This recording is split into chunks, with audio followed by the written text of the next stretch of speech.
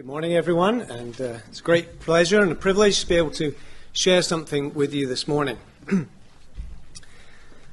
As many of you will know, I'm a great admirer of the Dutch Reformed philosopher and theologian Cornelius Van Til. For the last 10 years, I've run a website, www.vantil.info, which is devoted to all things Van Tilian. Some of you may have seen my coffee mug with the slogan, Cornelius Van Til is my homeboy. It's also a little-known fact, at least until today, that my daughters have a cuddly stuffed dog at home who answers to the name Van Til. I'm not sure how fitting a tribute that is, but there it is. So why? Why this admiration for Van Til, or what some might even consider obsession? I'm persuaded that Van Til was one of the most important and innovative Christian thinkers of the 20th century. Whereas his Reformed predecessors called for a reformation in Christian theology and worship, Van Til called for a reformation in Christian apologetics. He's best known for his advocacy of a presuppositional method in apologetics. He argued that when we do Christian apologetics, we mustn't simply appeal to facts and evidences as though they speak for themselves and can settle the debate between the Christian and the non-Christian, because how a person interprets facts and evidences will depend on that person's presuppositions. That's to say, their foundational guiding assumptions and convictions about God, about the universe, about the human mind, about truth, about values, about reason, about possibility, and so on. In short, how one interprets facts and evidences will depend on one's worldview. And there's no such thing as a neutral worldview, a worldview that is indifferent toward God, toward Jesus Christ, toward the Bible. It will either be a worldview centered on the true God, revealed in Scripture, or it won't be. So the Christian apologist, Van Til argued, sooner or later has to engage the unbeliever at the level of his presuppositions, at the level of his worldview. Rather than ignoring those presuppositions, the Christian must expose them and directly challenge them on the basis of his own Christian presuppositions. Now, many of Van Til's critics have objected that this view of matters leads inevitably to fideism, or to a kind of Mexican standoff. The Christian has his presuppositions, the non-Christian has his presuppositions, each one reasons in terms of his own presuppositions, and so it's impossible to move forward in the debate or to rationally adjudicate between these two conflicting positions. But Van Til did not agree at all that was the case. He contended that there is a way to rationally vindicate the Christian's presuppositions over against the non-Christian's presuppositions, and that way is to use a transcendental argument. Now, what is a transcendental argument? A transcendental argument is a distinctive kind of argument that aims to identify the presuppositions of rational thought as such, rational thought in itself. In order for us to have any rational thoughts at all, in order for us to be able to engage in reasoned discussions at all, certain things must be true about ourselves, about what kind of beings we are, and about the universe that we inhabit. Human rational thought has its own presuppositions, its own preconditions. And Van Til's provocative claim was that these presuppositions can only be accounted for by a Christian biblical worldview, a worldview centered on an absolute personal God and his self-revelation. Van Til observed that the Christian and the non-Christian both assume that rational thought is possible. They have to. Otherwise, they wouldn't bother to engage in discussion and debate in the first place. The possibility of rational thought is a given. It's taken for granted. But then we should ask this question: whose presuppositions, whose worldview can account for rational thought as such? The Christians or the non-Christians? Van Til proposed an internal critique of each worldview. Which worldview can account for the fact that we have rational minds that can make sense of the world? Which worldview can account for meaningful human thought and intelligible human experience? In short, which worldview can make sense of those things that we take for granted all the time?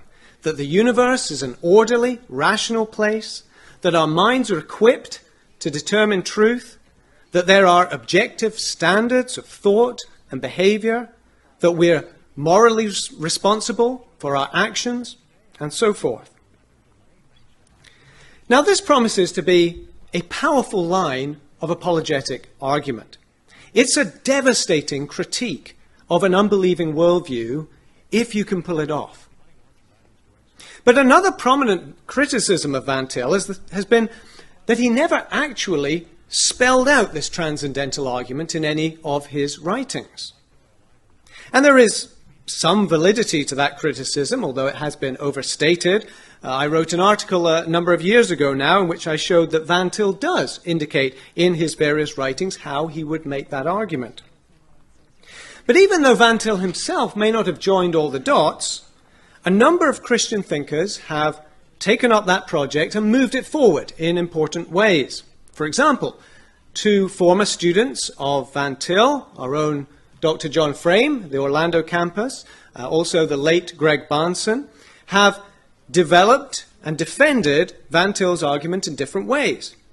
I've tried to make some contributions of my own in some recent published articles. It's also noteworthy, however, that several other Christian philosophers who do not claim to be inspired by Van Til have developed arguments pointing in the same direction. Alvin Plantinga, who many regard as the most influential Christian philosopher of recent times, has offered several different lines of argument for the idea that our ability to have thoughts and to gain knowledge about the world presupposes the existence of God and our having been created by God. And Plantinga is just one example of several Christian philosophers who are making this line of argument. All this is very encouraging. The more work that is done by Christian philosophers, the more we're finding Van Til's provocative claims to be vindicated. However, there is something perhaps even more encouraging and certainly more striking than this recent work in Christian apologetics. It's the fact that an increasing number of atheists are also vindicating Van Til's transcendental argument, albeit unintentionally. The trail goes back at least as far as Friedrich Nietzsche, the iconoclastic 19th century German philosopher. Nietzsche famously pronounced the death of God, by which he meant the death of serious belief in God. Nietzsche recognized, however, that dispensing with God is not a trivial matter. It has profound implications. You can't blot out the sun and then expect to live on in warmth and light. Nietzsche observed that once you give up God, you must also give up all the things that would depend on God: meaning and purpose in life, objective moral values, the rationality and intelligibility of the world, even the idea of objective truth. Nietzsche was, if you'll pardon the anachronism, a good Van Tilian, at least in his understanding of what follows when you deny the reality of God. Moving into the 20th century, the late pragmatist philosopher Richard Rorty contended that if you are going to take the atheistic, naturalistic, Darwinian worldview seriously, you need to abandon many of the traditional common sense views of truth and reason that we take for granted. Rorty maintained that if we are indeed the unintended products of mindless, unguided, evolutionary processes, then not only must we give up the idea that we possess a conscience, a kind of moral compass that points us in the direction of what is right, we must also give up the idea of human reason as a kind of intellectual compass that points us in the direction of what is true. There is no more an objective reality than there is an objective morality. What we call the truth is just a convenient but ultimately arbitrary human construction. Still more recently, another naturalist philosopher has forcefully argued that atheists need to completely abandon the idea of morality. Not just absolute morality, morality. Joel Marx is a philosopher at the University of New Haven. For many years he wrote a column entitled Moral Moments in a popular philosophy magazine, but in 2010 he came out of the closet as an amoralist. In an article entitled An Amoral Manifesto, which caused quite a stir, he made the following confession. The long and the short of it is that I became convinced that atheism implies amorality. And since I am an atheist, I must therefore embrace amorality. Marx distinguished between soft atheists who deny God but still believe in morality and hard atheists who deny both God and morality. For most of his career, he admits, he was a soft atheist until, he writes, I experienced my shocking epiphany that the religious fundamentalists are correct. Fancy that. Without God, there is no morality. But they are incorrect, I still believe, about there being a God. Hence, I believe, there is no morality. Well, if nothing else, one has to admire his intellectual integrity. I could continue with this list of atheistic Van Tilians, but in the short time that remains, I want to discuss in more detail one very recent example of this trend, which may well be the most striking of all. Alex Rosenberg is professor of philosophy at Duke University, or Duke University as it's known in these parts. Dr. Rosenberg specializes in the philosophy of science and the philosophy of biology, written many academic publications in those areas. He's very smart, and he's very atheistic. Indeed, he's far more insightful about what atheism really involves than the so-called new atheists, who unfortunately get a lot more media attention than he does. Last year, Rosenberg published a book with the title, The Atheist's Guide to Reality. It is a brilliantly written and argued book. I would recommend it to atheists and Christians alike. The subtitle of the book is Enjoying Life Without Illusions. And by illusions, Rosenberg doesn't just mean that we have to give up belief in God. He assumes that most of his readers have already done that. Rather, he means that if you are going to take your atheism seriously, you need to give up some of your most deeply held beliefs and assumptions, what most people would consider self-evident, common sense beliefs. Much of what we take for granted about ourselves and about our universe is illusory, he thinks. These common sense beliefs that we have are basically tricks that evolution has foisted on our brains. Now, some atheists have insisted that atheism isn't a philosophy. Atheism isn't a worldview. There's no such thing, they say, as the atheist worldview. Atheism is just the simple belief that there is no God, or it's a lack of belief in God. Rosenberg will have none of that. This is what he writes. There is much more to atheism than its knockdown arguments that there is no God. He doesn't bother to give us any of these knockdown arguments, by the way. He assumes that we're all familiar with them. There's much more to atheism. There is the whole rest of the worldview that comes along with atheism. It's a demanding, rigorous, breathtaking grip on reality, one that has been vindicated beyond reasonable doubt. It's called science. It soon becomes clear, however, that what Rosenberg means by science is really scientism.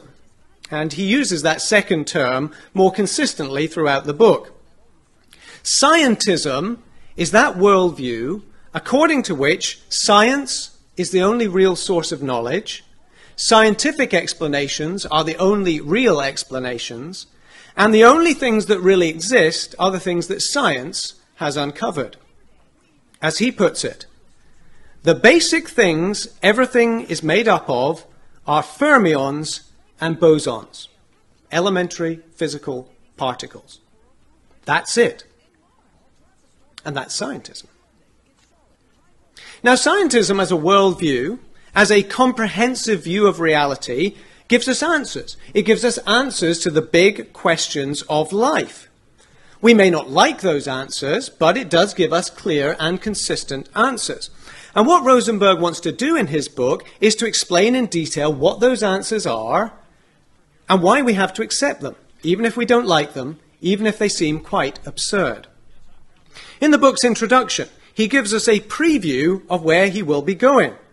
This is how a well-informed atheist should answer the big questions. This is quoting from pages 2 and 3 of the book.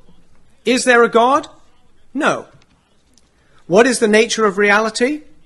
What physics says it is. What is the purpose of the universe? There is none. What is the meaning of life? Ditto.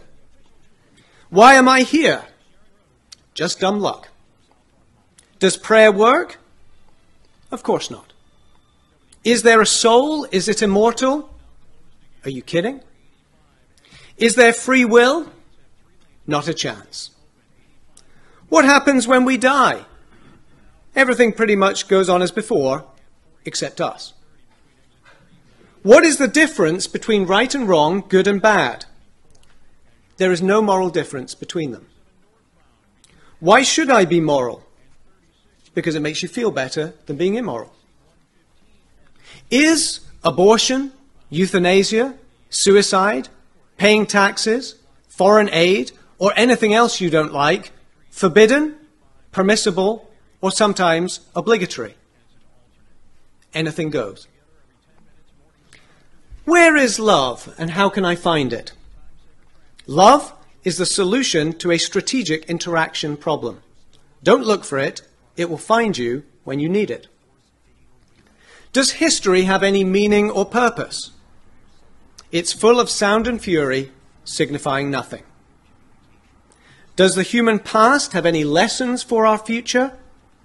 Fewer and fewer, if it ever had any to begin with.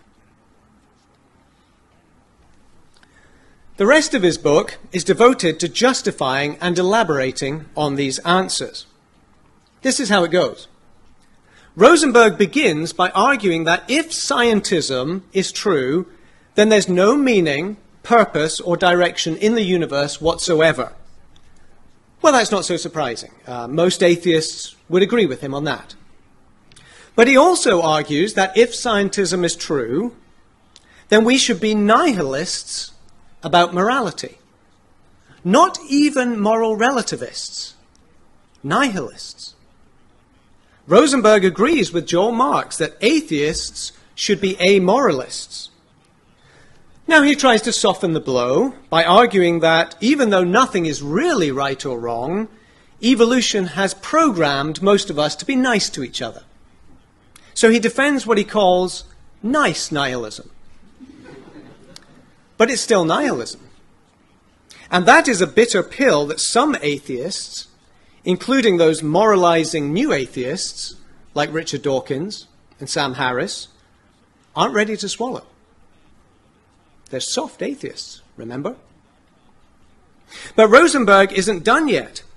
He goes on to argue that our common sense notion of a self The idea that I am a person, an individual subject of consciousness that endures through time with a distinctive first-person perspective on the world, that notion of a self is also a bewitching illusion. Scientism tells us that, strictly speaking, there is no I.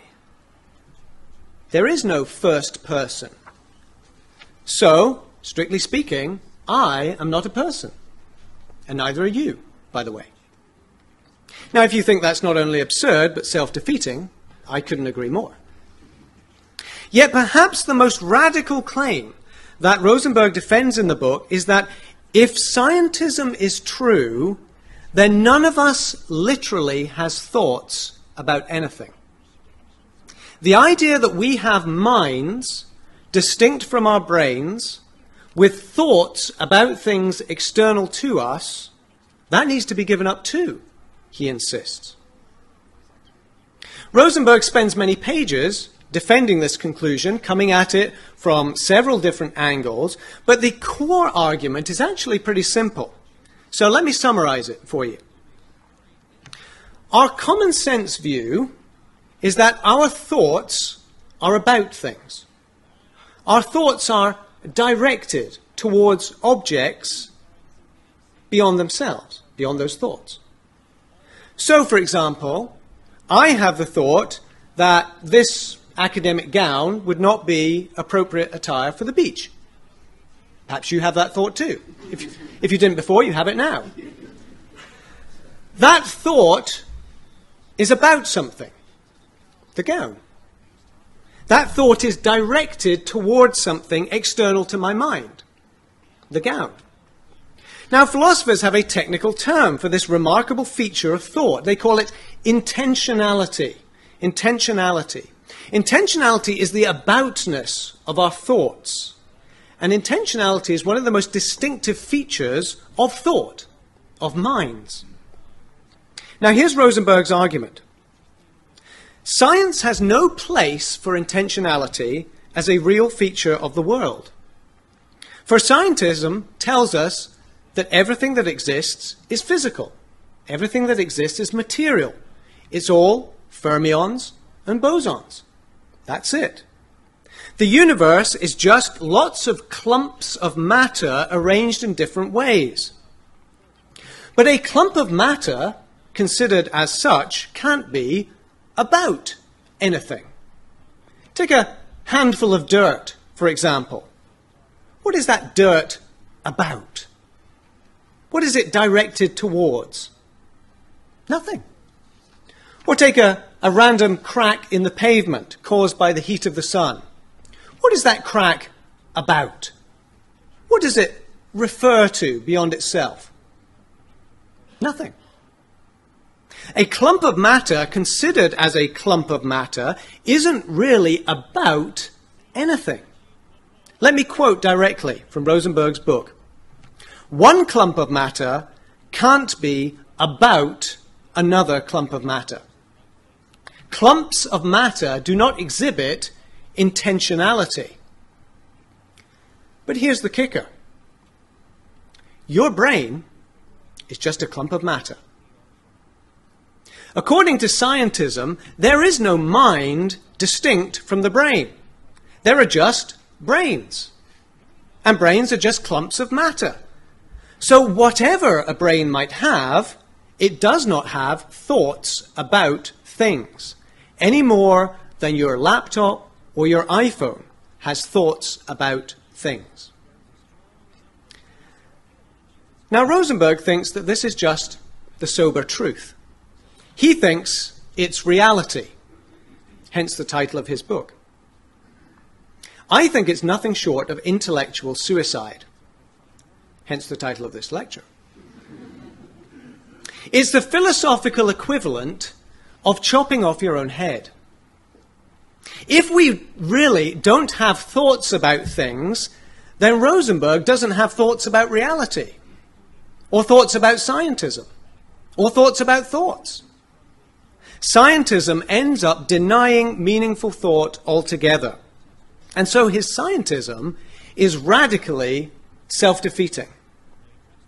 If it were true it would be literally impossible to believe it, because there would be no beliefs about anything, including scientism. So why does Rosenberg believe it? And why does he believe it so fervently?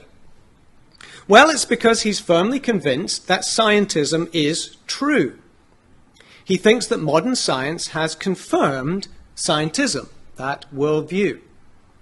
Now, we don't have time to examine his argument. I will simply state here for the record that, in my opinion, his argument for scientism is transparently feeble, and you'll just have to take my word for it. But since there's no compelling reason to accept scientism, the rational thing to do in light of Rosenberg's argument is to reject scientism, and, I would add, the naturalistic atheism that gave birth to it. So here we have an example of an extremely sharp atheist philosopher who argues that a thoughtful, well-informed atheist ought to renounce many of our deeply held common-sense beliefs about morality, about purpose, about personhood, about the human mind, and about the very possibility of having meaningful thoughts about anything. Now, what should we make of all this? Let me conclude with 4 very brief, and they will be brief, points of application. First, we should be encouraged that Van Til's transcendental argument for the existence of God is being increasingly vindicated, not only by Christian philosophers, but by non-Christian philosophers. If there were no God, there would be no rational, meaningful human thought. Atheism is epistemologically self-defeating. And that is good news for Christian apologetics. Second, we should note that this confirms what the Bible says about the folly of unbelief and the futility of unbelieving thought. The biblical idea of foolishness has nothing to do with intelligence. It's not about people's IQs. Very smart people can be very foolish in the biblical sense. And the fact that very smart people would sooner abandon common sense and embrace self-defeating absurdities than accept the reality of God only underscores the Bible's assessment of the unbelieving mindset. Third, on a related point, we should also recognize the stubbornness of unbelief. Again, it is astonishing that some people are more willing to deny right and wrong, or more willing to deny that they really have thoughts about things, than to concede that there is a creator God. The noetic effects of sin run deep and they bind tightly. Frankly, if I weren't a Calvinist, I would despair.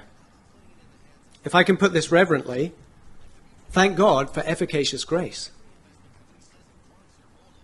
Finally, I think these observations should cultivate a deep humility in all of us. Because we should look at these atheist philosophers and say, they're but for the grace of God. Are we smarter than they are? No, not at all. It's not a matter of intelligence, not a matter of IQ. And so when we hear the absurd conclusions reached by these thinkers, we must resist the temptation to say in our hearts, like that Pharisee in Jesus' parable, Lord, I thank you that I'm not like those atheists.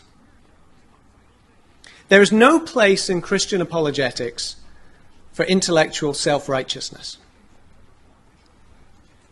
And so the first step in every discussion with an unbeliever, in every debate with an unbeliever, should be a simple 2-part prayer. Lord, thank you for your grace toward me. Lord, please pour out that same grace upon them.